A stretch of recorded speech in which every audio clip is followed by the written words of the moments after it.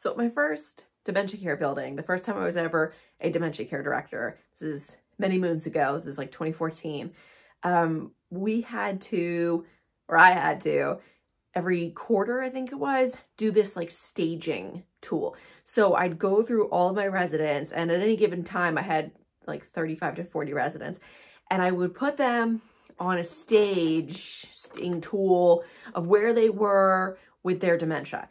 It was like a 1 through 7 scale. This was really hard, and I kind of hated it because it was super hard to put numbers to people. Because I was like, okay, well, Mary Ellen, you know, has a urinary tract infection. So right now she's like a 4, but normally she's like a 2.5 or a 3. Okay. So I would put like, I'm putting X's like between numbers. It was kind of a mess, and I hated it. Now that said, this past week I was visiting with one of my clients' buildings, and I pretty much did something similar to what I had done many moons ago at my first building. And I did this staging tool because I really wanted to showcase to the program directors, the people running programming, where their residents were on a scale. And this is not very scientific, okay? So I don't want you being like, Rachel, this looks like a little crappy piece of paper. You know, this doesn't look very scientific. You're right. It is not, okay? This should be like a 30-minute exercise. If you have like 30 to 50 residents, this shouldn't take you super long. You and your team know your residents really well. All you're going to do is put people's names over here. You can see I've folded the paper just for privacy's sake, okay? No dementia, mild cognitive impairment, early stages or mild dementia, moderate, and advanced. Now, this is great if you have a very mixed population. For example, if you have a skilled nursing facility and you have people of all levels, you have some people who do not have dementia in the same wing, unit, what have you, with people who have fairly advanced dementia. This is a great tool for getting a sense of where your programming needs to be, if you need to be catering to people who have more advanced cognitive impairments, or maybe you have, you know, a situation where a lot of your residents are pretty early in stages, and so we can do a little bit more with them programmatically.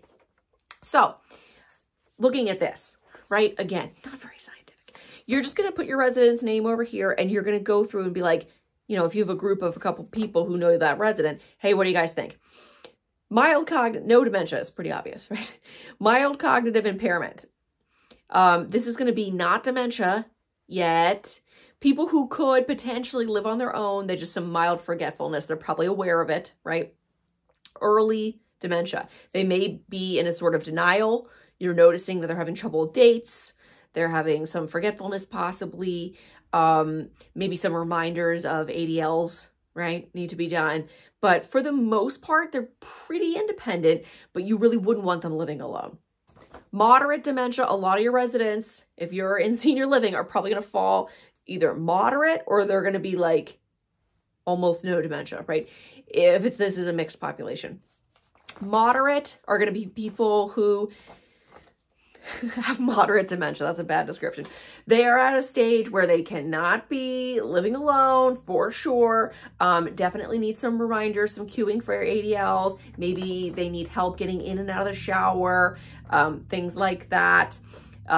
They may have some timeline confusion, right? Mixing up dates, times, who is what and where. And they probably at this stage are not aware that they have dementia at all, or at least are not aware to the degree of their impairments, okay?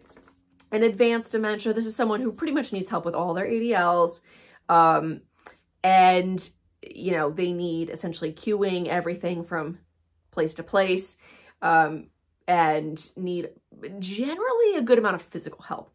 So that's a good layout. And again, not scientific, shouldn't take you that long, but just gives you a really good idea of where everybody is. At the end of this, count up how many moderates you have early, right? And then just literally just make a number. Like, okay, we've got, you know, 6 people on early stages, we've got 10 moderate, and it just gives you a good overall sense of where the acuity of your population is so you can create better programming that meets their needs. Thanks for tuning in. Be sure to subscribe.